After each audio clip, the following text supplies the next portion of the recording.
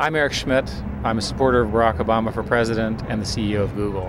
What was most compelling to me about Barack's technology plan was how committed he was to keeping the internet open and free.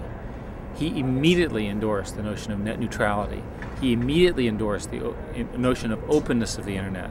He immediately endorsed the notion of having everyone use the internet to change everything. If you look at the history of the campaign, when he started 2 years ago, they decided to base their campaign and its tools on the internet.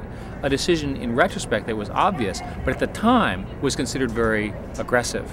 And it proved very well for them. Of course, everyone will now copy his idea, but he was the founder of this idea at the national level. It shows you a sense of how much he understands the internet.